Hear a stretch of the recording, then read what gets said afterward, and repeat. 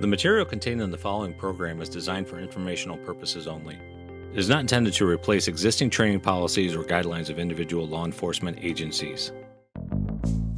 Stuff You Never Ever Learned at the Academy is presented by In the Line of Duty, still law enforcement's only provider of reality-based video and online training.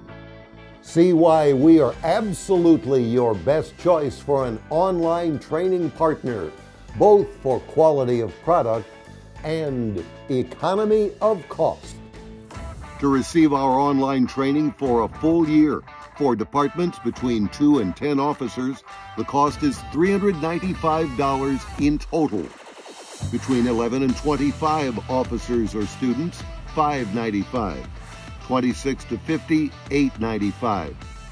51 to 100, $995. Between 101 and 150, $1695. 151 to 200 officers or students, $1995. For 200 or more, please contact us. Visit us here at lineofduty.com. Click on this red box. Get a free 2-week trial and check out any of our hundreds of programs, courses, and classes. Questions? Call 800-462-5232 or email info@lineofduty.com. Make In the Line of Duty your online training provider and partner wherever you are in the world 24/7. Give your officers and students the most amazing gift of officer safety. This is Stuff You Never Ever Learned at the Academy. I'm Ron Barber. As Idaho investigators continue to try to put their finger on the vicious murderer of 4 young people, I wanted to put my 2 cents in. Probably in this day and age worth less than a penny, but still, here it is. My idea for a public service announcement that not only cops in Moscow, Idaho can use, but also law enforcement everywhere in the event you too may face off with a brutal unknown killer. I'm calling it Ron's Checklist. Do you know a killer?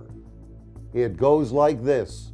First, give your name, rank, department, and the crime you are seeking to solve. Then, follow up with these critical questions for members of the public. Do you know of anyone who recently came home with blood-soaked clothing around the time of the murders? Then provide that time frame. If so, did he tell you why the clothing was blood-soaked? Exactly what became of that clothing? Do you know? Since blood residue can remain on clothing, did you note that a subject's clothing may have just disappeared around the time of the murders? Do you know someone who unexpectedly came home with clothing he wasn't wearing when he first went out around the time of the incident? Do you know anyone who suddenly, unexpectedly, decided to do a very thorough cleaning of his vehicle in the time period immediately following the murders? Did it make you wonder why? Do you know anyone who has expressed a sudden, unexpected interest or even obsession with the murders and talks about them incessantly? Or an individual who unexpectedly becomes extremely jittery, nervous, or even angry when he sees coverage on TV about this incident? Perhaps may even demand the TV be turned off. Has anyone you know unexpectedly become very sullen and withdrawn, almost in a shell, or much more deeply reserved than usual since the time of the murders? Do you know anyone who had sudden or unexpected cuts on his or her hands, fingers, or arms in the days after the slayings?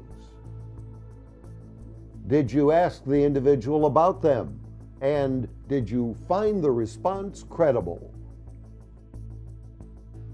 Did anyone recently use bandages or other resources to treat unexpected cuts or injuries to the hands, fingers, or arms?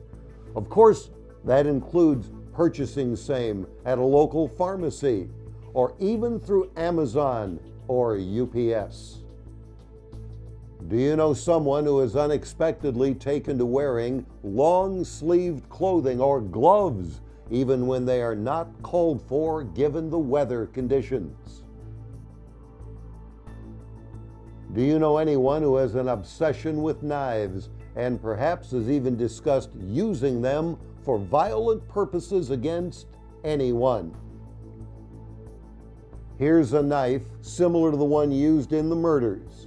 Do you know anyone who has expertise with such knives, who carries them on his person regularly, and who may have been in the neighborhood of the murders in that time frame?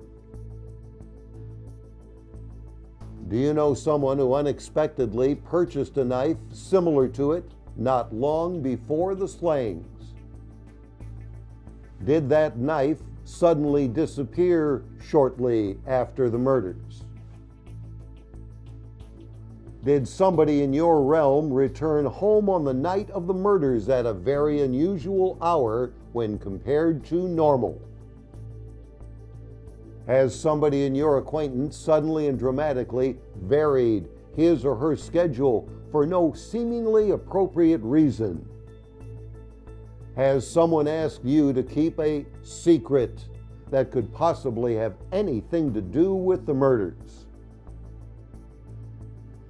Do you know anyone who suddenly left the area for no apparent reason right after the slayings?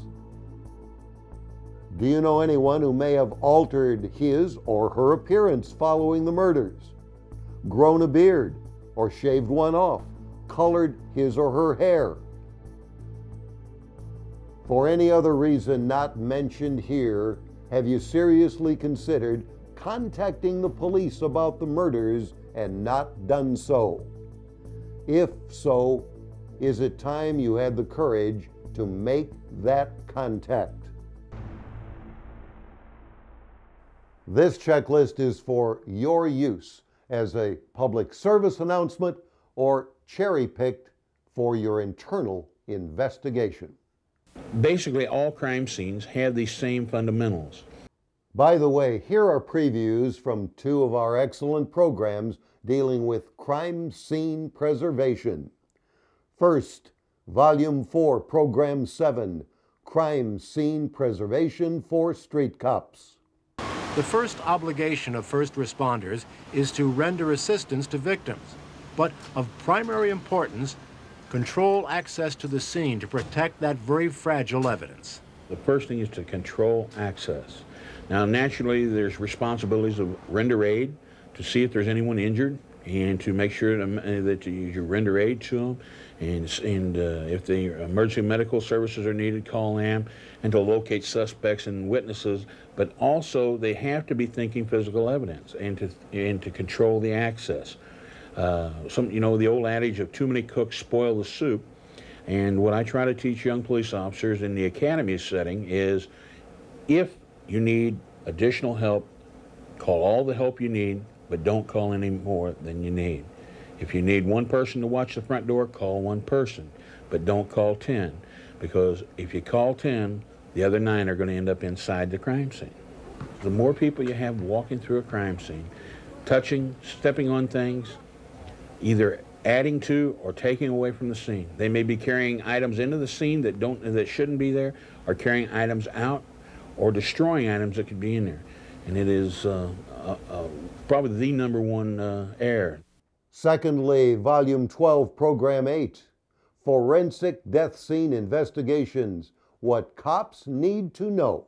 If it's still a fluid, violent crime scene when you arrive, you do the best you can on crime scenes. Certainly, there could be still a shooter, there could be people running in and out. You have first aid people, paramedics, rendering aid to your victim.